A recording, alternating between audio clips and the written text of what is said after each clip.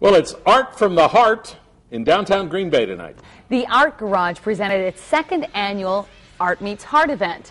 It brings together the talents of some 300 artists, some professionals, some art lovers, and people of all ages. On 6 by 6 inch canvases, the paintings formed a community mosaic in the shape of a huge heart.